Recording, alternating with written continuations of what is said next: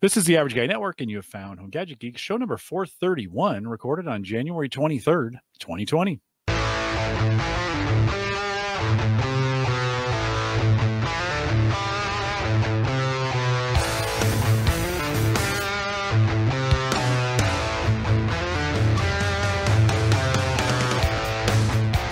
Here on Home Gadget Geeks, we cover all the favorite tech gadgets that find their way into your home. News, reviews, product updates, and conversation, all for the average tech guy. I'm your host, Jim Collison, broadcasting live from the AverageGuy.tv studios. And Mike, I'm not sure, if it wants to snow, if it doesn't want to snow, if it doesn't want to snow at a weird temperature. It's like a slushy out there. Well, right? I mean, is your driveway? Did you ever clear your driveway? I did last night, but then today it's like this slush ice stuff that I didn't have time when I got home to do. And then it gets dark so early, so you better have a light on your snowblower. It's like a 7-Eleven exploded on my driveway. Like there's just slurpy slosh everywhere. I don't like it. Dwayne, of course, you're not dealing with any of that, right? Dwayne, I'm sure you got great 65 highest. Right. I'm sorry. What is 65? This mythical thing you call as snow? Hey, it snowed here once. In what year? Once every 10 years. This week it snowed. Oh, okay. Right. Well, barely. It's gone now, right? Well, I mean, it never actually even got on the ground, but it was nice. It kind of. It was pretty. It was like it looked like rain, but floatier. Little floatier. Well, we actually it's kind of pretty this time of year with the snow on the ground. We're getting fresh snow, a little bit of fresh snow every day. Of course, we post the fresh show notes. That is a bad transition. At theaverageguy.tv. Don't forget, you can join us live on our mobile app, available for you free. That is not cold. It's hot, in time for you to get your hands on that. Head out to homegadgetgeeks.com. Download the app, Android, iPhone, both available for you. It's free. I want to thank our Patreon subscribers for that. Don't forget to join our Discord group. Actually, both Facebook and Discord have been doing really, really well lately. So theaverageguy.tv/Discord, theaverageguy.tv/Facebook. I don't discriminate. I'm on both. Unlike Wieger, I am on both platforms. He's gone all Discord. So if you want to go out there and talk about gaming or PC hardware or really anything, a bunch of home automation stuff we've been talking about lately, head out to our Discord group, theaverageguy.tv/Discord, or Facebook on the other side. Don't forget, Ryan's coming on here in the next couple of weeks. He live streamed last night talking about their CES coverage. They got a lot of great stuff. A bunch of us jumped out there to watch. Man, Mike, I was listening to their podcast, right? Yeah. Wow. Like if you're into hardware, you want to listen to those guys, right? So head out to thinkcomputers.org and then /CES 2020. For their CE coverage. Did you take anything away from last night as you were kind of listening? There was a lot of hardware talk. A lot of hardware. Well, and that's bad for me because right now I'm in hardware buying mode. Got a few ideas though of some upgrades, but the hard thing for me is that a lot of the new stuff isn't compatible with the system I'm building. But I've got a list now of items. I'm like, oh, if I do a next upgrade, I think that could go in it. And then Ryan and I have been streaming on Twitch. So they stream on Twitch afterwards. And actually, Ryan and I, the past few nights, have been on Twitch together. And I think I'm going to get back to that after this podcast, getting back on Twitch and just having some fun with the community. Tajoski was always out there stopping by, and it's a pretty good time afterwards. So they run a good show over there. Yep, Bob and Ryan coming on here in the next couple of weeks. I think early February, and we're going to kind of cherry pick the best of their CES coverage. Yeah, if you're a hardware person, come out for that show for sure. Yeah, you're going to want to come out as well. And so Ryan, thanks for saying yes to that. We have a retraction, Mike. Maybe first ever Home Gadget Geeks retraction. Can you? That we've officially done. There's probably been a lot that we should have done. Probably. You're probably right. How did we mess up last week? We said Ed Navarro sent over the NVIDIA Shield for me to review. It was Ed Ramirez. Yeah, you said that. Yeah. So Eddie Ramirez, PC Eddie. Eddie Navarro is a guy I worked with like 15 years ago, and that was just in my head. And that's, the name just you know how you think you say something and you just kind of know it's right, but it's not. Right. That was the case. So Eddie, thanks for your generosity on that to Mike as well. Sorry, it's a sign of old age. I'm definitely getting there. So, and I apologize to Eddie Navarro, who has no idea that I even mentioned his name on the program, and I haven't seen him in 15 years. But Eddie Navarro, if you are watching, sorry that I mixed you up. And thanks, Ed Ramirez, for sending that over. It's still been a rock solid machine. I'm still loving it in the bedroom. It's a perfect machine for in there. Cool. Then one more update before we get to Dwayne, and that is I've solved the Wednesday, Thursday night issue. So Dwayne, last week we threw out like, hey, lots of things are coming up on Thursdays. What if we move to Wednesday night? And Mike, overwhelmingly, the live audience here, well, yes, last week was like, yeah, Wednesday's great. I mean, I had nobody said no.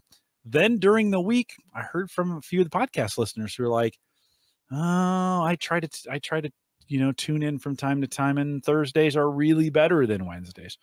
So I kind of thought about it today, and I thought, hey, here's the deal. I'm going to keep it Thursday and just move it to Wednesday when I need to. Like, I don't know if I need to throw out the baby with the bathwater, right? I mean, I think we can. There'll probably be 5-6 Thursdays where I need to move it. I don't know, Dwayne, I don't know about you, but all the business stuff seems to land on Thursday nights when they want to do an evening event. Do you find that to be true? Like everybody does Thursday night parties for whatever reason. Yeah, right? Wednesday is not a popular night for church anything. Night here in the United States. Church night. Like, yeah, kind of church night. And then you know, nobody wants to do it on Friday, right? You know what I think about meetings on Thursdays? Nice. I feel that way about meetings on Fridays. Friday afternoon. Dwayne put up a picture of a baby's face. Are you saying that I'm crying? Is that what you're saying, or you're crying, or I don't? Yeah, it's just too much. Get it. Okay. So if you are, we're gonna it'll be a compromise. So on the Thursdays I'm busy. I just need to do a better job of planning, and I'll try to get you at one point in time, and it still exists at the average-guy.tv. I actually have a calendar out there that you can follow. Now, I never populate it, so maybe it's time that I do, Mike, and start getting maybe a little more advanced planning to let you know. So it'll be most Thursdays, and if I have an issue, I'll move it to Wednesday, and I think we'll be fine. So we've got some Wednesdays and some Thursdays coming up, and that will be the solution. Dewain Robinson is joining us. He's back to really talk about what he intended to talk about. Dewain, we had you on. It was not long ago, maybe 424. Was that when that's the last time we had you on 424? So 6 weeks ago or so?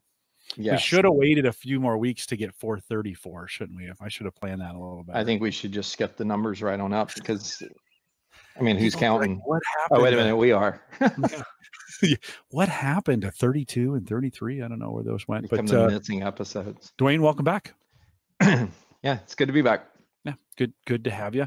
We let's kick it off and not get distracted with I mean, it's already probably taken me 10 minutes to get into the show. So, but that's what we do here. You had intended to talk about some true home gadget stuff last time you were here. You have been working with the Eero Pro and working in mesh. You want to talk a little bit about your experience with that? Yeah, so I've actually implemented multiple Eero systems now since I made my decision to go. So what I got interested in is, if you guys recall, I was big into the Lowe's Iris thing. I think everyone loves me for that. Yeah. You did tell everyone how to get a really good, I think, refund or buyback, essentially, right? Wasn't it? I mean, I think that was the big thing that we had the walkthrough on. Yeah, because it's not like some of the stuff that Dave McCabe has recommended that just went poof, right. You're not hammering on McCabe, are you? Oh, why not? He's not here to defend himself. I think he's a listener, though. I think he's Is he a listener? I think he is. So there's been a couple of things that we've all said, hey, this would be good, and then it kind of blew up. But if you were an Iris person, then you probably got handled pretty nicely on the backside of it. And most people will remember that I switched over and I said, okay, I'm going to go into the virtual assistant space and look for things that I know will interoperate nicely together. So I started looking at the assets between Google and the assets of Amazon to pick which evil I wanted to go with. And I chose the Amazon evil over the Google evil. So I chose the Eero products because they're owned by Amazon. And my intention was I want all my home stuff to work together, because if you recall, I moved from Iris to Ring when I did that, and moved over to the Echo with the home hub in it and everything. And so Eeros are in that same thing. So I believe that eventually Amazon will kind of bring these products together, and you might end up with a mesh built into a speaker and stuff like that, right? So what so I went ahead and I moved on that, and I actually bought the Pro system, and there's some good benefits to the Pro, and then there's the standard system. The Pros look like the little rectangles. I was looking around to see if I saw the box, but Eero's got like 3 different systems that you can get if you want multiple points. There's one that's like a little hub that's basically an Eero Pro, 1 Pro, and then it has like little things you plug into the power outlet. And then there's 2 of those that come in the box. I don't have any experience with those, but I will say those don't, depending on your home, I would look at that one as probably the least likely to purchase. The medium-sized one, which is like, it looks like a little box, but it's smaller, but it sits higher. The Eero Pros are about, an inch or 2 thick. They're not real thick. These others are really tall, and they're made for homes, and I think they're targeted at like 2,000 square feet type of homes. Or the Eero Pro system, I think, is a 3,000 square foot type of approach. So the main thing, the reason I got the Pro was because it also has Ethernet ports and can do backhauling over Ethernet. And if you're familiar with this, it's that all of them use a back channel connection between the endpoints. There you go. And the back channel import that you have is how the different mesh endpoints are communicating with each other and how they are sending the information around on like their connection back. And so what you can do is separate the data connection to your back end network, so back to your router and all. And then you have that you optimize the client's connectivity speed. So almost sort of like a router, more, I guess maybe more like a bridge in a way. And so, but then they also handling like offloading to each other and being able to balance. The thing I didn't know I was going to get when I did this is I also didn't know that it automatically handles the frequency direction for you as well. So like if you get just a standard router, it's going to say 2.4 gigahertz network and a 5 gigahertz. All of that is all on the Eeros, and all you get is one SSID.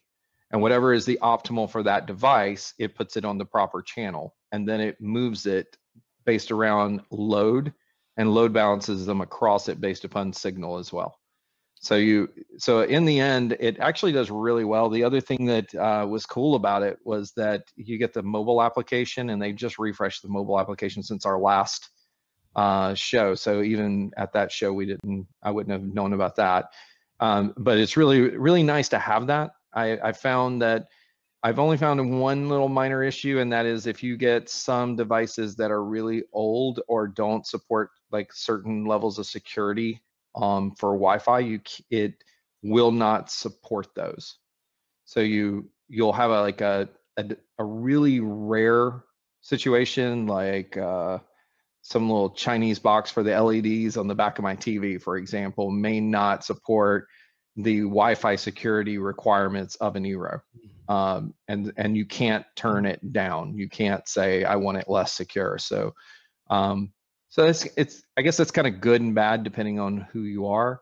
But like you said, that one's okay. So see, this one's saying 6,000 square foot home. Mm-hmm. So this is what I have. And the other cool thing is on the back of them. I don't know if you can find a picture of it, but there's 2 Ethernet ports, and there is no such thing as one is the primary or anything. Whatever is the first one you provision and you plug into your router becomes the primary. And there's what I was talking about before, the 1 Eero Pro with 2 beacons. So you can kind of look at that. That's like a 5,500 square foot home and everything. And then there's one other version that's not the Pro that they offer as well. But the thing is that on the back of it with the 2 connections, if you don't use, you can use the connections for connecting into a router for to plug it in for you to go back channel. But you can also do a lot of other things with it. Like there's the other one sitting on the table right there. So they have a system of 3 of those. And I think that one's only like 2,000 square feet. So what's cool is those connections on that back, you can also use them to be a bridge. So with those things connecting, let's say that you have a Wi-Fi connection and a location in your house that has no Cat5, you can put an Eero Pro at that endpoint, and then the Ethernet ports on the back of it, you can use that to plug in a hub or something and turn into wired connections, and it will use the back channel hauling of the Wi-Fi, because it has the channel that you have clients connect to, and then it has the channel that you have that talks between them and back to the router. So that's the cool thing about them, is because the bandwidth between them, and each of them have their own channel back to your router. So what you end up with is you don't steal bandwidth for rebroadcasting and things of that nature. So the same thing would happen if you plug a hub in.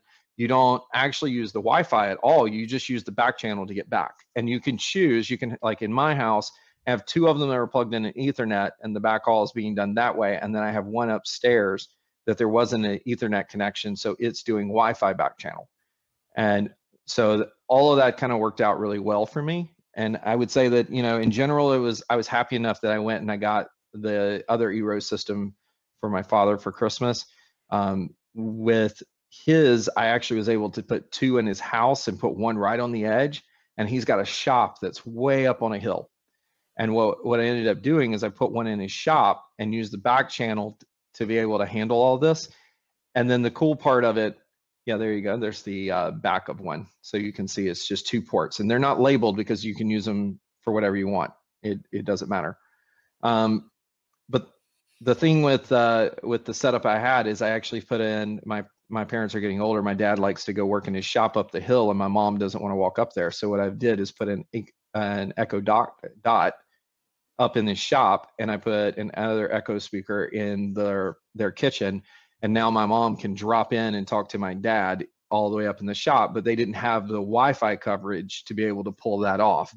And so that was a really cool purchase. The parents didn't really think it was that cool until I set it up, and then they were like, oh my God, this is really cool. And then I also taught my dad a little secret, because they don't have a lot of bandwidth, and all his TVs and like the cord cutter thing, I showed him that now with the combination of that, and it's an Eero Pro, and again, all by Amazon. And so you can say, Lady A, turn on or turn off the guest Wi-Fi. So now my dad can turn on or off people who are coming over. So if the TV starts not streaming good enough, he can just turn off the guest Wi-Fi and kick everybody else off that are his guests, so that his TV is not interrupted, which is a very important thing for my father. Well, at least he understands his priorities. Dads, right? Yeah, it's a dad thing. Yeah, and I have a prediction. Are you ready for my prediction? Fire away. My prediction is that Ecobee will be purchased by Amazon. Oh, that is my prediction. And so that's why I shifted over to Ecobee for my thermostats. I had the Go controls, which were the dumbest thermostats you can get, like Z-Wave ones on the market. When I moved into the house, that's what I put in, and they're good and they're fine, but they're kind of dumb. I mean, you can turn the temperature up and down, and then, but the Ecobees have here. I just happen to have one of these sitting right here. They have these little sensors that are smart sensors, and they tell motion, and they also tell the temperature, and they go back in. And so not only do they tell you, like, okay, on this floor, does it have, what is the temperature in this floor? But those things tell the humidity. They also say whether or not that room is occupied or not. And so they use that algorithm to determine what is the temperature that should be set based around occupancy in conjunction with the remote sensors and humidity. So it actually works out really, really well. Now those have Lady A built into them as well, the ones I have. And I will tell you, in some ways, I wish there was a way you could turn off the speaker component of that and not have it shine a big red light. Like if you have an Echo, you know what I mean? I have one back over here, but you can't see it. But because I've muted the speaker, it's got this big red light on it. So on the Ecobee, on the top of it, it'll do a blue light, a yellow light, or a red light. And the reason they're doing that is because that's got Lady A built in. So those are the notifications and everything. But what I found is because I have dots all over the house and they sound a lot better and I like them better, I don't really want to use the Ecobee component for Lady A. So, but I will say that's mainly, I wouldn't have bought the pucks. I really wouldn't have bought the dots if I had those before, because the mics on them are amazing. The sound quality, you can stream audio, you can stream Spotify to them if you want. Are those little tiny ones? No.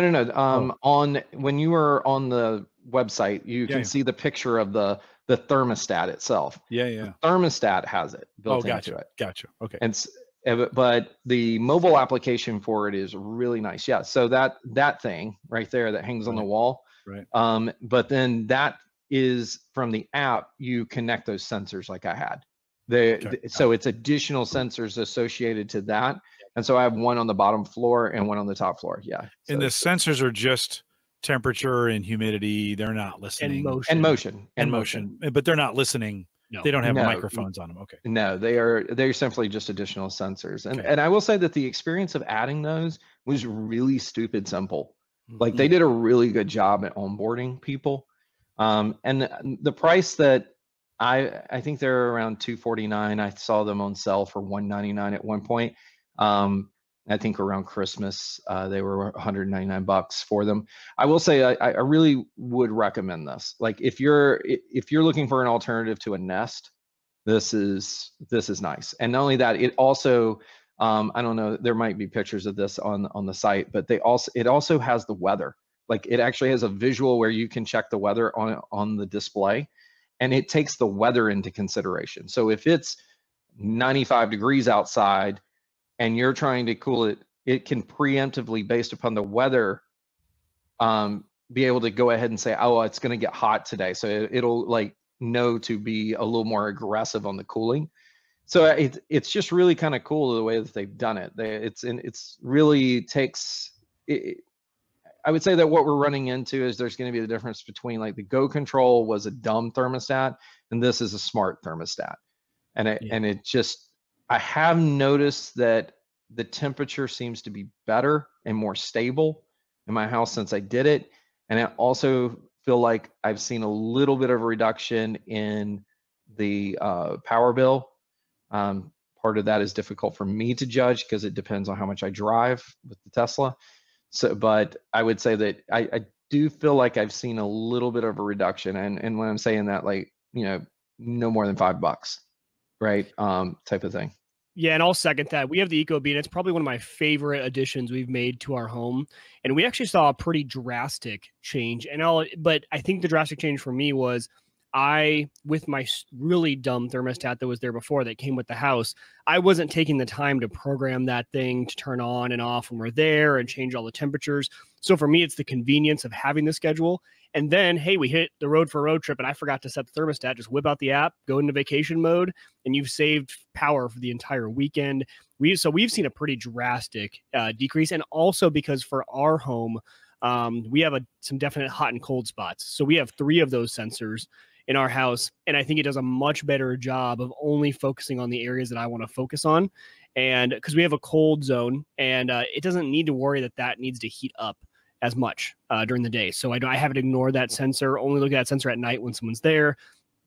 Yeah, I love it. Speaking of a hot zone. That lead could go anywhere. Yeah. Yeah. I'll second. I just love it. I actually, though, I can't remember if you said you do the same thing. I mute my Ecobee because she has such a sensitive mic, and I have Amazon devices all over the house that she picks up when I don't want her to, because she's in a hallway and I'm like, I'm not there. I'm in the living room and you're around the corner and she's picking up before the one in the kitchen does. So I have her muted, I'd say 99% of the time. Yeah, no, I did the same. I had to go through them all and mute them because even when people were in a different room and they would say something, like if you wanted to play music, it was so sensitive that it would actually pick it up and start playing in the hallway. Yeah. Which is pretty impressive, actually, to be honest, because she got it right and she's really far away. I'm like, actually, that worked better almost than the actual Amazon devices too. Well, and on the Amazon devices, if you have kids and they start, you know, an Amazon device will link to an account. And then when you link it to an account, the music of that account is associated to that. So, so the problem I was running into, and this is, I wish they would fix this, is that if you have a child, you can't link a child account to a Spotify account. You can only do that with an adult account. So my issue was that my kids were using my Spotify account on their Echoes. So I ended up having to make them adult accounts for their Echoes to link to their Spotify accounts. So because what was going on is a couple of weird things were happening. In the Ecobee world, they would say something because now theirs is on a different account. So their Echo is on a different account. So they would say, you know, hey, Lady A, play something. But the thermostat's out in the hall right outside of their bedrooms. And I would come upstairs and music would just be randomly playing out of both of them because it didn't figure out which one they were really talking to. And then the other thing that was really irritating was Spotify has this ability to say, I want to remote control a speaker through the mobile application. And so they would start saying, play music. It would be doing it on my Spotify account. And I would be riding in a car, listening to music. And next thing I know, I'm getting, you know, Let It Go playing from Disney Princesses. And I'm going, no, I will play Metallica. and then we're like fighting back and forth, trying to get that control. And if many people have followed me too much, you'll know that I also DJ. So this happened to me while I was DJing an event once because I was using the app to control remotely, switching the music and going to the playlist where I didn't have to stand by the music system. I could just take my phone out and go, oh, okay, that playlist, I'm gonna jump it to this song, and I could control it remotely while walking around the event. So it's just one of those, oh yeah, there's the weather output. So see, I really think this thing is a really good. I don't know if I can recommend the light versions, but I would say the one that I got is the only one I can speak to, and I will say that it is really nice. I will also add that Ecobee needs to do a whole lot better of branding as to versions of their devices because they have no consistency in the name. So finding out what is the latest one, just go to their website and try to buy one. And the most expensive one is the latest one. Yeah. It's the only way I can explain it. And you have to copy and paste the name of what that people said, what they call it, if you're going to go hunt it down. And it's really, that's the only negative I have with it. It was kind of difficult to get that done. So that's kind of what I've been doing with the home automation and the home stuff. I have also added this Nest thing to my what is community. that Nest? What is that Nest thing for the Nest audio Mini, listeners? Oh, okay. The Nest Mini. You got a few of those now.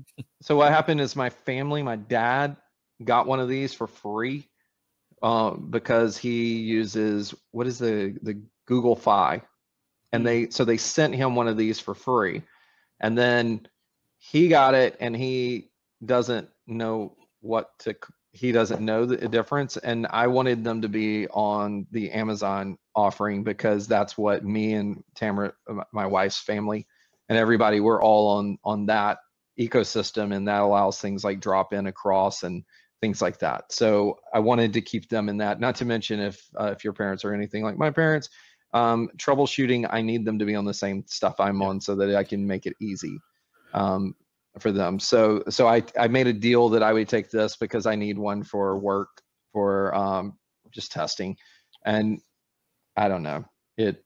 Yeah. Well, and Tony says he just took down to your point, Dwayne. He says he just took down to today and went with Nest, and I asked him why, and he said kind of what you said. Scheduling wasn't reliable for him, although most importantly had Nest in our beach house this fall, and wifey said switch over. So if you're in that ecosystem, right? Yeah, I think either one really is gonna Yeah, it's probably going to work. I'd love to know more on the scheduling not being reliable. You have to be aware of the setting that if you have it like the follow me mode or any of the sensors you walk by, if you had it in away, so like I have mine scheduled 8 to 5 in away mode. If I come home from lunch and I walk through the house, it's going to switch back into home mode. And now it'll switch back when I leave after I've been gone for a certain period of time. So I did notice that. And so I actually have to, I do come home from lunch every once in a while. So I either have to remember to kind of not walk by that sensor or to go cancel out its automatic home. But that feature, I like it better than I dislike it, because there are times where, Hannah's not paying attention to that kind of stuff, my wife.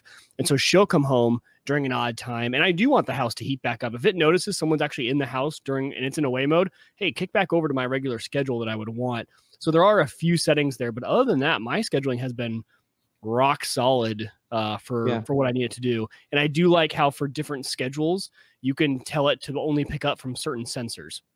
That's why like at night, I only pick up from the bedroom sensors. I don't care about the living room. And during the day, I don't care about the bedrooms because no one's ever's in there. So we just focus on the living room. So the scheduling, I haven't an issue with. It was just getting used to the fact that the motion sensors will trip it into going back into home mode. Yeah, and that's, I was looking for the name of this thing because they push it pretty hard in their application. It's almost impossible to turn off. Follow me mode, which is that it's called Echo Plus. Oh. And the follow me is a function of the Echo Plus type of thing. So, and Ecobee Plus. Echo Plus? Yeah, Echo Plus. Oh. ECO with a plus mark. Okay. And, Eco Plus. Okay. Yeah, Eco Plus. Like this right here. That little setting is. I don't think I've even opened up the app in a long time. I don't think I've seen that. It's a new thing. Like they used to be the follow me, and then it looks like they rebranded it. Okay. And so I think in general, just they like to push the fact that they want you to get those smart sensors, and they want the smart sensors to control it. And when you fight that smart sensor control, they, like in your case, like what you're saying is, I only wanted to get from these particular sensors. And in theory to them, they're like, oh, well, you're in the bedroom, so therefore it should go off. Yeah, but I'm not necessarily running around in the middle of the night. So that's where you would have to augment it with the schedule stuff. But I think in general, it's, like you said, I think it's pick your poison. Like if you're used to Nest, then you'll probably not like Ecobee as much. If you're used to Ecobee, you're probably not going to like Nest as much. And then if you are in the G ecosystem, then you're going to probably want to go Nest. If you want to go on the Amazon side, again, my theory is they're going to buy Ecobee because you already have Alexa being Lady A being inserted into them. And this is a portfolio thing that they're missing, and they have a strong history of buying companies like this.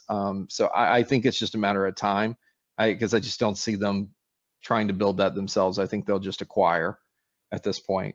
So, but Tony did in the chat room say he had a sequential temp drop during the night, was waking up hot. Iris did it flawlessly. Ecobee could not. So, yeah, well, everybody's situation is a little bit different. I mean, that's the good news is that we're in an ecosystem, or we have ecosystems available where it all hasn't consolidated to one. Yeah, we've still got some options available in this area, which is pretty good. And I think on that particular one, I have the exact same scenario happen, and I'm going to take what Mike said to heart, because I'm pretty sure that is them with those smart sensors. And so I'm going to try what you said, Mike. We'll report back on the next time around and let you guys know if that addresses some of the temps. I believe this is part of their eco settings where it's trying to save you money. And I do notice that it actually helped me by turning down some of that eco stuff, because by default, they turn it pretty high up to try to save you money and everything. But I'm a creature of comfort. I just want to be comfortable. So, I turned it down to minimum, and then I noticed that I don't have the problem that Anthony's talking about, but as much anymore. But I still get that occasionally, and so I'm gonna go play with that now. Yeah. I have the follow me mode turned completely off. I'm like, I know what I want. And the only thing that it does is the only thing I let it do is kick into away mode if you don't notice any motion for a while. And I like that. And then obviously it still does kick on if it sends me, but everything else I did manual. It took a little bit to figure out what we wanted.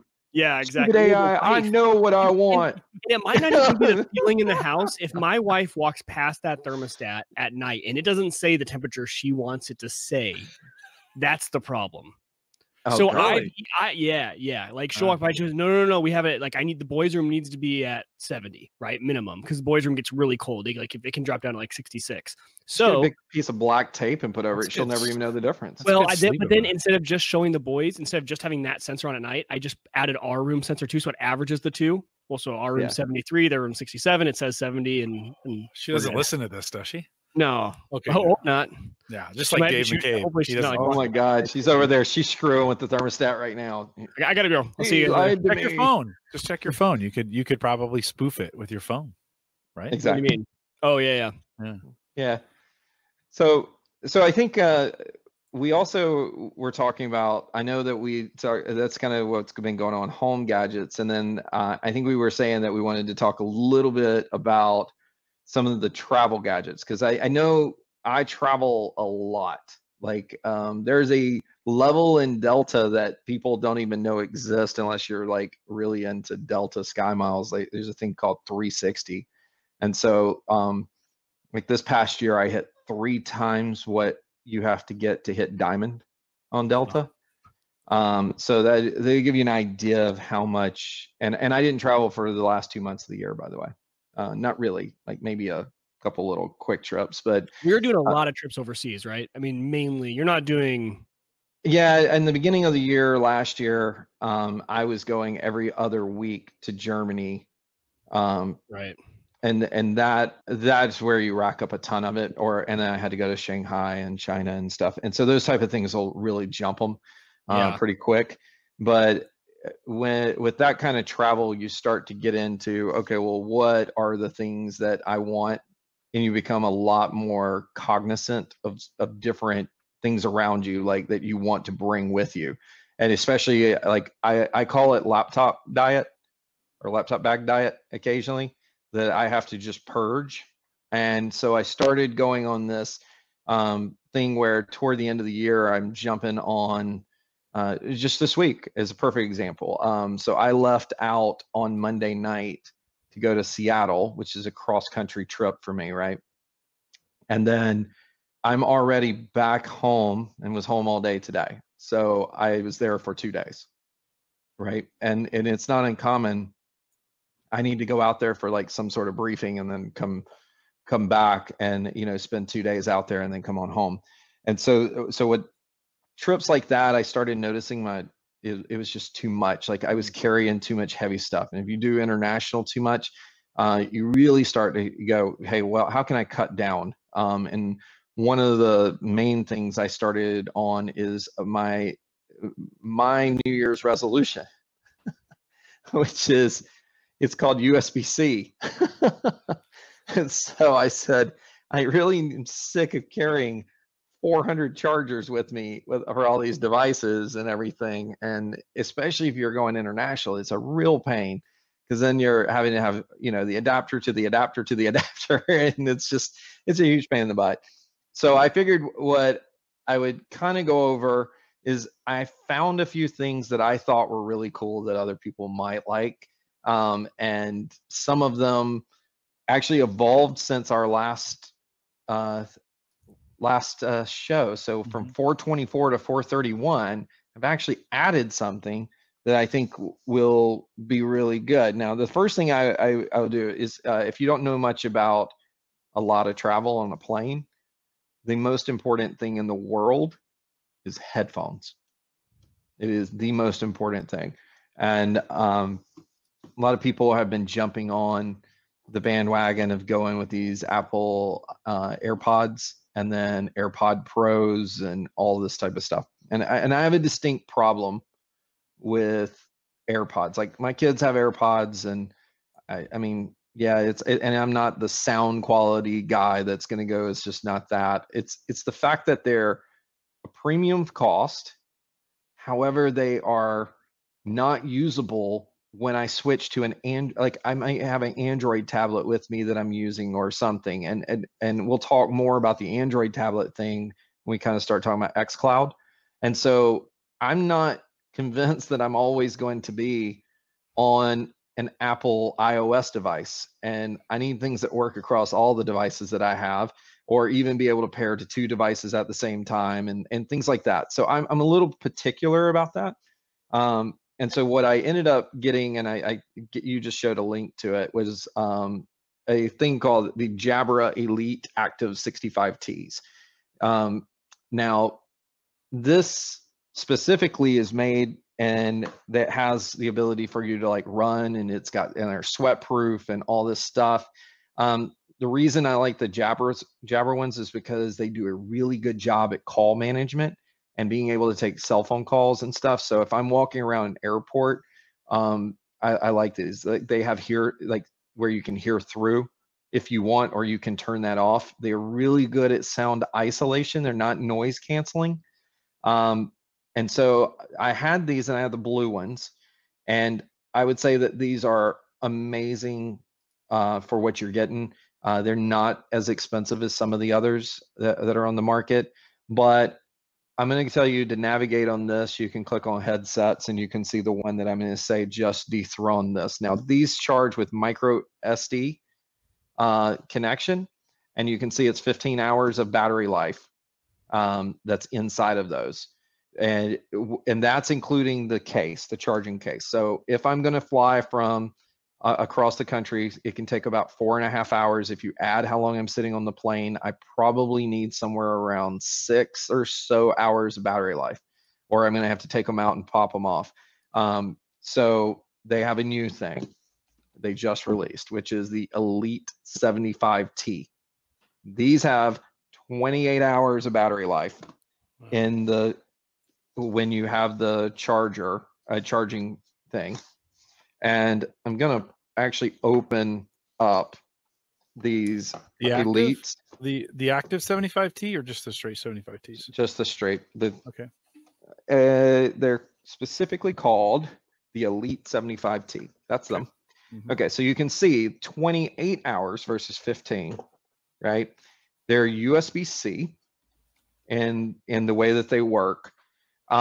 They are basically about the same weight as the others. Now, here is the case to the 65s. Okay, I don't know if you can kind of see that.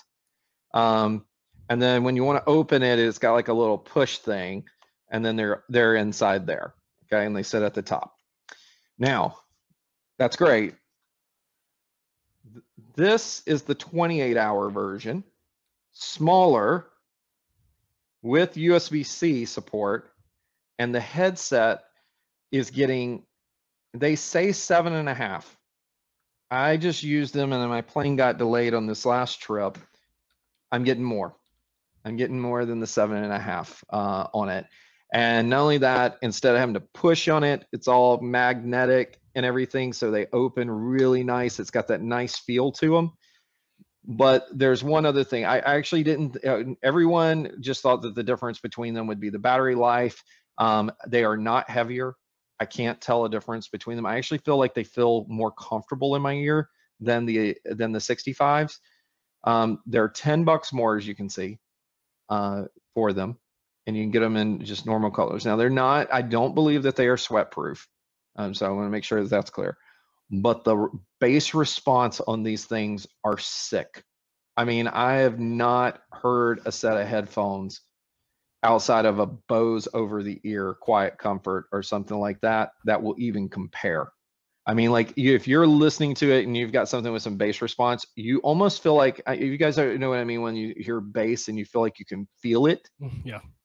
I don't know how I don't know how to explain it other than it feels like you can feel it. And these things, I honestly had no intention for anything other than I just wanted a USB-C version of what I already had to reduce the charger. And it may be one of the best purchases I've made in a very long time. And I mean, and I just can't recommend these enough. Like, they are absolutely amazing earphones. And I mean, even the box is smaller, but I would say definitely go out for these. It's worth the $10. There's not even a question in my mind. They should have discontinued the 65Ts because they're just so much better. It's like a light year jump. Maybe the price will drop. Yeah, well, yeah, and it does. It says, and I will tell you, and the call quality is better as well, because I've already had people talking to me and they can't even tell them at an airport when I'm wearing them, which is a good thing. And I do still carry the over the ear headphones, the Bose Quiet Comforts, and I'm looking at the new version with USB-C support. My boss has those. We were looking at them. Those are a lot lighter, but the carrying case is wider but thinner, and I'm worried that that's gonna fit in my bag a little weird. So I don't know. We'll stay tuned. I'm sure I'll probably end up getting them because if I'm nothing more than a pain in the butt, I buy too much crap.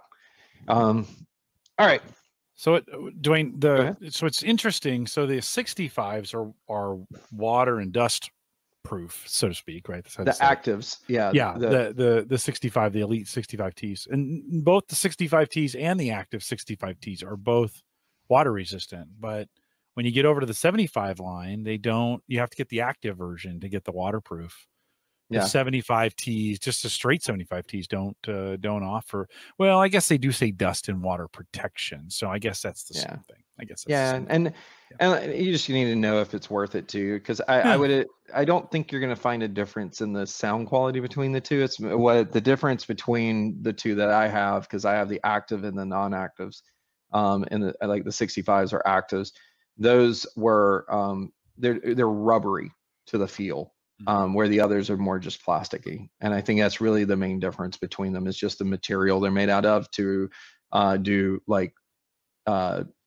to not allow sweat to come in. So Mike, you're an AirPod guy and you really like yours. Apple's continue to go with the kind of the stick out of the ear model. I'm seeing everyone else, including Microsoft, go kind of with the coin model, right? Where they're just trying to make that the size, that basically the recess in your ear. Any thoughts from you on, does it matter to you that thing's hanging down, and as opposed to maybe being a little more discreet in the ear? Certainly from what Dewain is saying, it doesn't have effect on the reception on the call. That would have been my only concern, is that it surprises me that they can, if you don't have the stem, and especially Dewain, when you said they can't tell you're in an airport, I mean, I'm baffled by the technology that it can drown out everything and all of a sudden almost like form a cone, right? Where it's only picking up that sound directly from your mouth. That would have been my only concern. The AirPods, for me, just being in the Apple ecosystem, I'm not on Android. I don't use any Android products, and it works pretty well for me. I am disappointed because I do have the Pros now. I'm disappointed they didn't go USB-C on the case. But for right now, well, I think the reason is, for right now, everyone's phone, they have not gone to USB-C on the phone. They have on their iPads, but they have not on the phone yet. It's still Lightning. That'll be next year. And so I think their thought is, when people are using these with their phone, that would make an Apple user, an iPhone user, have to carry two different cords. Look. Whereas now I can carry one. So I think next year when they switch all over to USB-C, I'll be a little mad, because I'm actually due for an upgrade on my phone, probably next year, maybe the year after. And so what they've done, though, they did this last time, they sell another case to you. Like this last time, for the original AirPods, it was the wireless charging case. It was like an extra $60. So, I mean, I think they work well. I have been extremely impressed with the AirPod Pros. The regular AirPods, while I liked them and they were convenient, they were nothing to write home about. I would never have said, I would have said if you got the money and you want to spend them on them, go for it. But the AirPod Pros are the first ones where I've actually said I would recommend these to people. I think they're a good set. The transparency mode, easily switching from transparency, where it's using the microphone and boosting your outside world, even while having a tight seal, really makes a difference. That's the mode I'm always in. I rarely turn on noise canceling mode, because usually I still want to be able to hear, and it eliminates that kind of, almost like you kind of want to like pop your jaw a little bit, because that seal that it's in the ear. So transparency mode really helps that. That mode really has made those something that I keep in at work almost all day, because I can still hear. I can switch it over to noise canceling if I do want to just really focus, but I rarely do. They work pretty well. Again, it's just going to be the charging cable in a year that I'm going to say, come on, Apple, you should have gone USB-C on the phone this year and the case. You went with it on the iPad and on the computer, right? Like the weird part to this to me is Apple has been the company's like, get rid of the headphone jack, go to all USB-C on the laptop. There is no other port on their laptops besides USB-C. And so then they went, so then they went on the iPad. I'm just shocked they haven't brought it to the iPhone yet. But for right now, I'm going to be glad because I have these lightning cables everywhere in my home, at my office. I have like 3 in the car. They are scattered around the house. So I'll be making a bulk Amazon purchase once I upgrade my phone. Yes, you will. And then it's going to irritate you. That anything that's not USB-C is just going to irritate you. Because I have the iPhone 11 Pro, and this is the most annoying thing because I have an iPad Pro, I have a MacBook Pro 16-inch, I have the new one, and I have this. And the only device that I have to carry a special cable for is this stupid phone. It's so annoying to me. And it's also because I keep an extra so that I can plug it into the car, like a rental car. So I have one to charge with and one that I have to plug in a rental car. And guess what? What does the cable look like that I use for this that comes with the phone? Okay. It comes with the phone. What does it do? It's lightning to USB-C and to a USB-C 18-watt brick. Guess what is the one you need for a car? USB-A. Yay. What? So I have to carry not 1, but 2 lightning cables just to bless Apple with my phone decision, which next year. So, but that's okay. Because the other thing is that if you are thinking like Surface line, right? Surface Duo is going to be something where I'm not necessarily thinking I'm going to be on an Apple phone by the end of the 2020, right? So I'm preparing myself for that situation, pretty much, and just for what else is in the bag for like a big trip.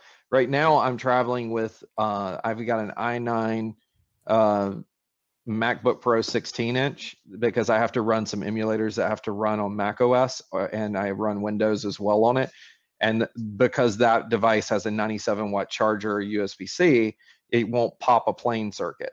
Where my primary laptop that if I'm going to travel and I need to get a lot, like I need power, that the machine I'm carrying for that is I now have a Razer Blade 15 Advanced with the 2070, the RTX, is that correct? RTX 2070, NVIDIA graphics card, 240 hertz screen. I upgraded it to 32 gigs of RAM, and I'm going to put a 2 terabyte SSD in it.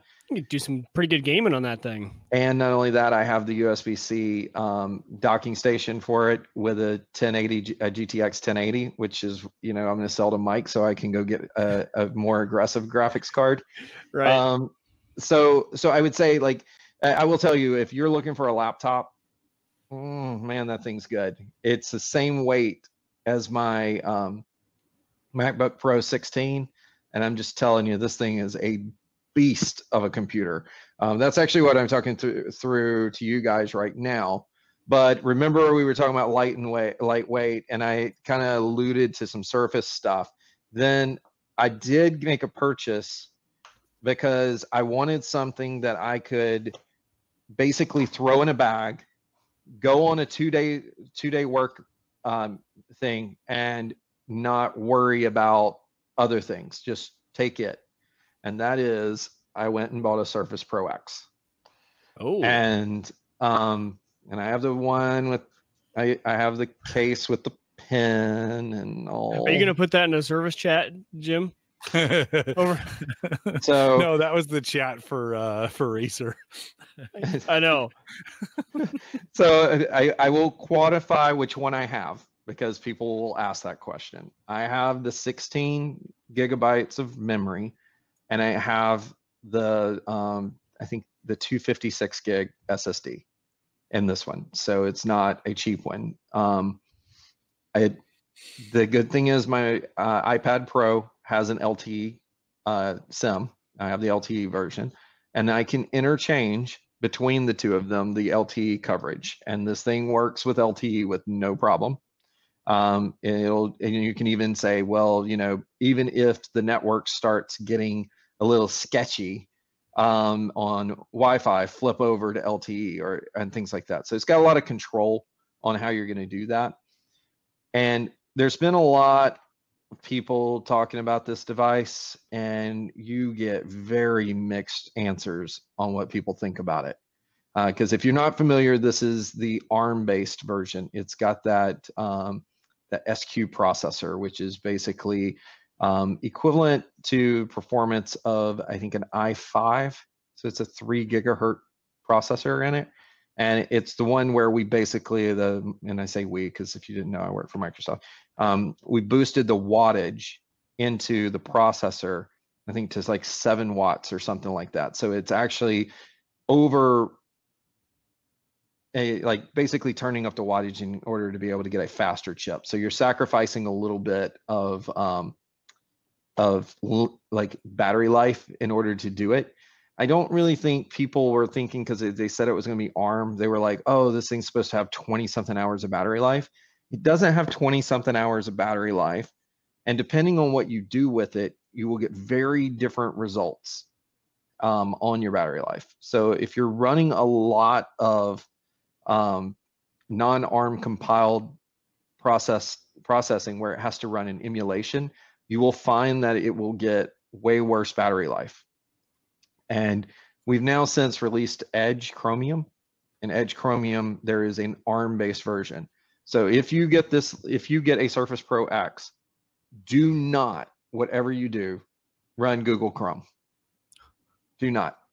It will eat the battery life on this thing. You need to go ahead and make the move over to Edge Chromium. All your stuff should work as far as extensions and stuff like that.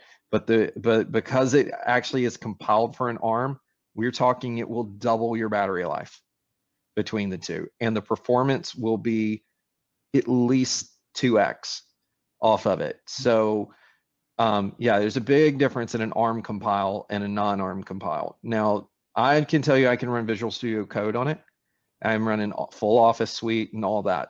And so what I run into is people want to compare this thing to other things. Mm-hmm. And it is not something to be compared to. You have to have the right use case for it. And if you have the right use case, it's amazing because it's so light and it's so easy to carry, and it's USB-C. 2 USB-C ports, and I mean you can use the quick charger that comes from us on it. But the other thing is that the quick access to the back, where you have like the SSD and everything, is all back here. You really can't see it from here because it's all black. But there's a little tray back here, and it's magnetic, so it's really easy to switch out the LTE connection. So I switch it out all the time. If I'm going to use it and I just want to just take this, then I'll take it. And you can if you put Netflix on it and you want to download to your Netflix and stuff, you can watch it. Matter of fact, the screen on this is actually better than the iPad Pro in my opinion. And the battery life, even if you're running emulation mode, I would say I could easily get 7 hours, and my iPad Pro only gets about 7 if I'm really using it to like watch movies and do stuff. And so what I would say is it's an alternative to an iPad Pro for somebody who travels for business and wants full Office Suite, because the Outlook that runs on this sucker compared to the Outlook that runs on an iPad Pro is not even comparable. The typing experience is not even comparable. But is it, am I going to be able to do the Hulu or read an e-reader or whatever type of thing? It's not made for that. So don't compare it to that, and don't look at it from benchmarking. It's not a gaming PC. It's not it's not even an Ultrabook. So you kind of have to look at it for what it is. And if you like what it is, then you end up loving it. And so that's why everybody's very up and down on this thing, because if you kind of go, okay, I'm going to work on it and I understand what I'm dealing with, you don't run into that. Like I had somebody that I don't reply to reviews or videos or anything. I watch a lot of it, but I don't actually reply to a ton of that stuff. I don't know. I just don't like to do that. But I will go ahead and call out Engadget was the dumbest review of that device I've ever seen in my life. They literally say, well, I downloaded the 64-bit version of Slack and tried to install it and it failed. Well, that's just, you're being dumb. I went and downloaded the executable for Outlook and tried to install full desktop Outlook on my iPad Pro and it failed. Well, no crap. It's not made for that. So I mean, if you're going to do, if you're going to really look at it and you like it, the reason you pay the premium is going to be ultralight, be on that cutting edge, be on ARM, really want LTE in it, and you just want a lightweight package that can also act as an iPad Pro. Well, I mean, it's literally between an iPad Pro and a PC. And someone who, like you just mentioned, someone who knows what they're doing when they get into it, right? This isn't the device, like Engadget was probably going at it probably more from a perspective of, this isn't what you get your grandma to surf around on and to have as her computer, because, the installation, you got to know what you're installing, which versions, what to run on it. So probably a little bit more of a techie person, maybe not more of an average guy device. Is that fair? It's a good CEO device. Okay. A CEO who has a tech team who sets it up for him and doesn't let him do any installs, right? No, because if you want to install something, like you're not going to, most of the stuff you would install, you can install from the store. If you want to install, a normal Windows app, you can. You just can't install the 64-bit versions. But, if you're going to install an app on your machine, you're always going to get asked 6432. I mean, you'll get that as long as you understand that you need to install 32-bit versions of applications. Where you get into weirdness is going to be when you find something like that application that runs with your printer, the complete no value add thing. Those type of things are a little weird. So I would agree with you, Mike. I think it's more towards somebody who is capable of the techie thing, or someone who just doesn't care and has somebody that takes care of that for them. Yeah. But as we see applications get compiled for ARM, I don't think you need to redesign your application. It's not like, oh, I need you to go build an application that works on an iPad. You just need to take your Windows application and run it through a compiler to compile it for an ARM chipset. And if you do it, we're talking massive battery life. At that point, I'm not kidding you. I can go all day. I can go 2 days with that sucker, but if the problem is you're going to run those 32-bit apps and then the battery sucks down. And so, which, I make a comment about that, about making that more of a techie feature, but then on the Mac side, you've got Catalina that came out and they went all 64. You can't run any 32-bit apps. And everyone, the average person didn't know what that meant. And all of a sudden their printer software is not working. Their scanners aren't working. I have this app that's not working. And they're like in total shock. Talk about something that was not user-friendly for a majority of the Apple users. You know what? Catalina. I mentioned this to someone at work and their first response was, wait, is that why my printer stopped working on my Mac? I haven't been able to figure it out. Like I updated and they had updated however long ago and they've just written off that printer as, I just don't know. I don't know. Yeah. Just get another one. It was working and now it's not. Well, let me tell you, Catalina, and I'm gonna make a little bold statement here. Catalina is the Vista of Apple OS. Because yes, it is atrocious. I have been using Mac OS for a long time, guys. I mean, a long time, because I'm on my third Mac, right? Because I have to run it for work and I have to test things. Like we have stuff that has to run on the Mac, and I have become like the guinea pig guy that I have a Mac on my left and I have my PC on my right, and I bounce between them all the time. So I try to force myself to use the Mac. And when we went to Catalina, man, that thing asked me all the freaking time, like, do you want to approve or deny? Do you want to approve and deny? Oh, wait a minute. You need to go into the privacy setting and click the lock. And then after you click the lock, you got to go find the subsetting in order to be able to check off to let this application do this. I mean, try using Teams on Catalina. Holy crap, man. You want to share your screen? You got to go like 15 settings to set in that crap. And I'm like, no. And the thing in stability is insane. Like this 16-inch MacBook Pro, I can open it up and sometimes the graphics card is so jacked up with the drivers that the colors are all like super contrasted and there's nothing you can do about it. Like, you just have to shut it, and maybe if you shut it and reopen it, I'm telling you, it is atrocious. It is the worst operating system ever made by Apple. Well, I agree. I have a lot of those same issues with, especially with the approvals. Like, I get you're trying to make it secure, but no one has said, "Oh, good thing you had this pop up. I'm not going to install this app." Look, no one ever has said that, right? Everyone's like, "Okay, I'll follow the 10 steps you maybe do."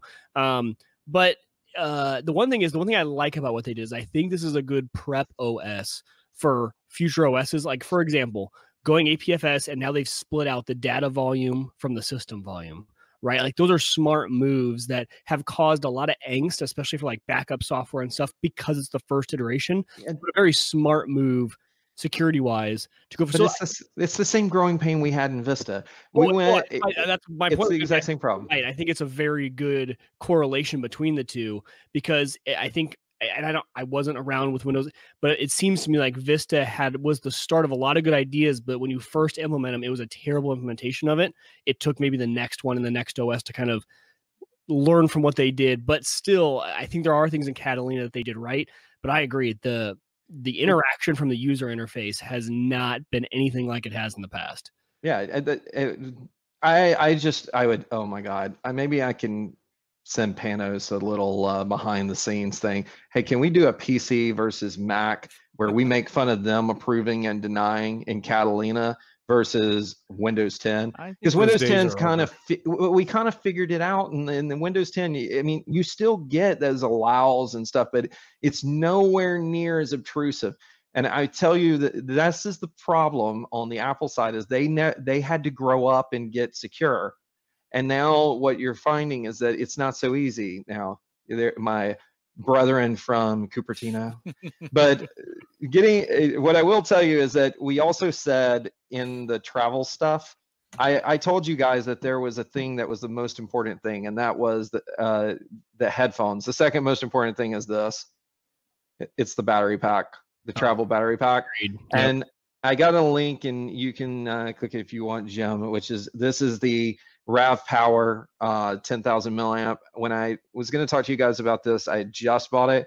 I can tell you now, I've actually had it for a while. This thing is great. It's $26.99, and it has a full 18-watt power distribution.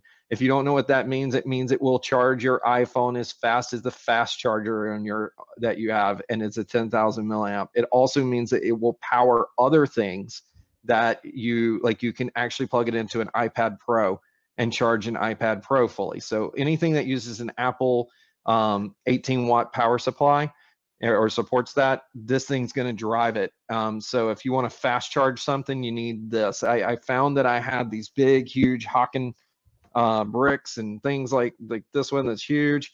And while that was great, what you really want is a 10,000 milliamp. And then what you also want is you want it to be able to distribute 18 watts, but the other thing is it fast charges itself. So when you plug it in to charge it is fast. So if you look, I would tell you one thing, keep an eye on these battery packs, because I got burned. I bought like a whole bunch of them. And what you'll find is that certain ones, and it not necessarily is even the price, you can't just go off a price, but you need to take a look and say, what is the power input wattage and what is the power output wattage, to make sure that you get one that is really solid. And this one I found when I did the research for it and knew how I'd been messed up from all the others, I found that this one is really good. And for $26, I mean, it's a no-brainer. So if you don't have one, pretty light. Yeah, it's a 10,000, so it's not real heavy at all. So I can keep that in my bag, and it's nice because you can throw it in your back pocket and all. Now, I do not like the concept of, I have a wireless charging power brick. The problem is it takes too long. If I'm using a power brick, it means I need to recover from battery quick.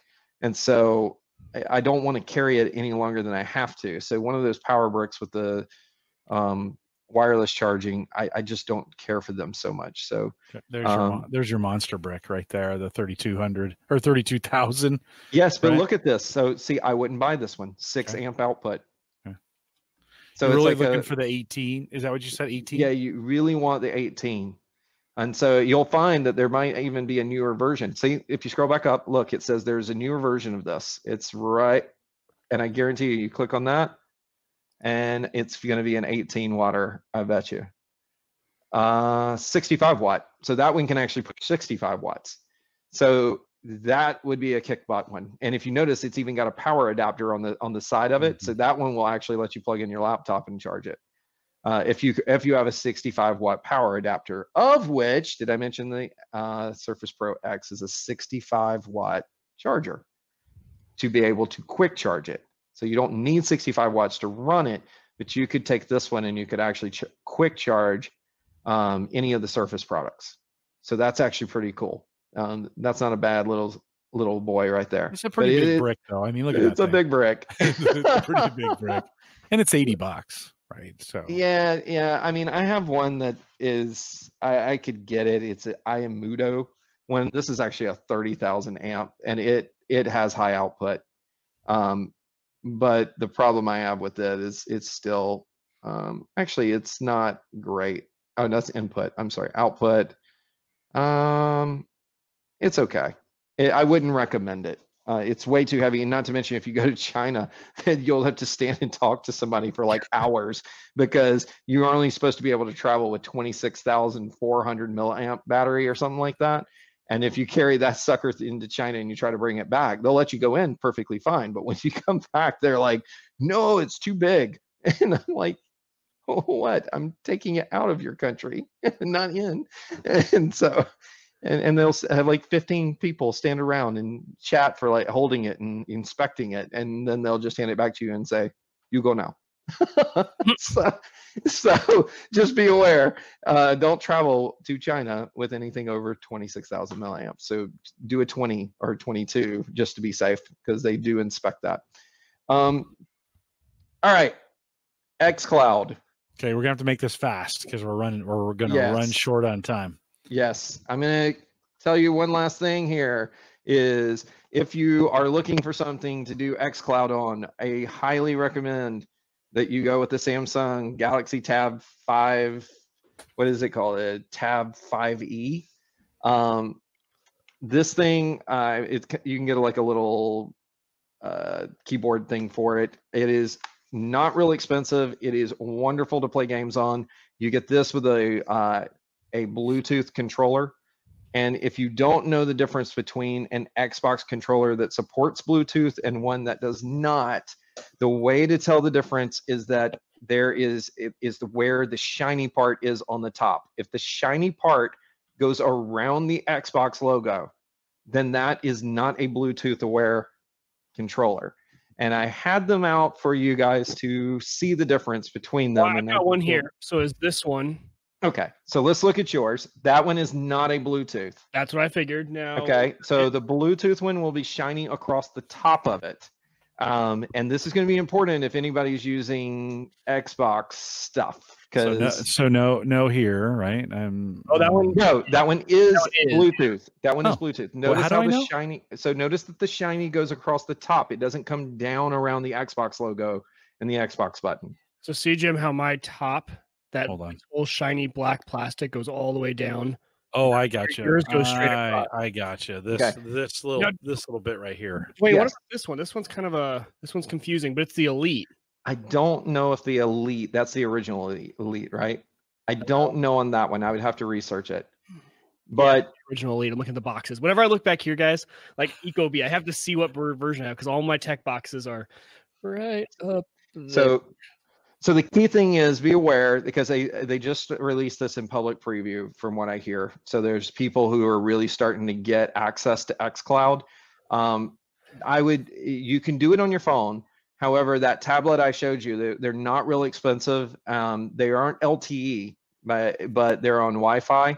And so if you're looking for a good travel tablet to play, the apps and everything that run on it, these things are really, really good. So I would say this is equivalent to an iPad, like a higher end iPad, not a Pro, but they are really good tablets. They're not stupid expensive, and you can get it with the tablet and the keyboard if you click that little button Well, how much is the price point on tablet plus keyboard there, Jim? Let's click on it right there. It is $527. Oh no, you can get keyboard cheaper than that. Okay. So, but the thing is that with it you can get the Wi-Fi. It looks like they are going to sell it. They may have an LTE version that's come out since. Know that xCloud will run over either, and I've had access to it for a bit. I will tell you, it is shockingly good. But what you're going to need is the best thing is a tablet like that, especially because they support this tablet supports the ability to cast out to just about any TV. So if you're in a hotel and you want to cast out, but also be aware that you don't have to have a ton of power. Like the processing is not done on the device. I know people who have been running on really slow old phones to test, and so you're not going to have a problem with the performance from the tablet itself. But what I love about it is that the screen is a good widescreen aspect ratio, and it's a good quality Samsung screen. Then the product itself's really good. Like it's got a fingerprint reader sensor built right into the power button and everything, and it's actually way thinner than an iPad. So if you're looking for something good, if you put it on the keypad stand, it's kind of nice because you can make it stand up and things like that. But if you are looking for a good device for xCloud, I would highly recommend looking at that. Make sure you've got that Bluetooth compatible controller. I think you can get one for about $39 if you're looking for one.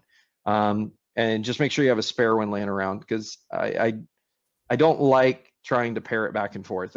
I just bought a dedicated one and said I'll throw that in my bag whenever I want to take it. And the games are, perfectly fine. And you can get the little clip if you want the clip. I haven't played with the clip at this point, but it is weird to be playing on it on one of these things. Because you're not used to, you're actually kind of shocked at how good it is. I would say that the shooters are a little, in the original beta of it, it was a little bit laggy in the fact that you can tell.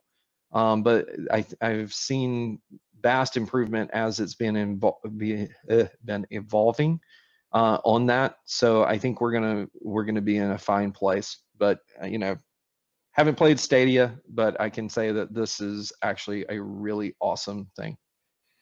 Mike, any temptations on that with some of the renewed gaming that you're doing?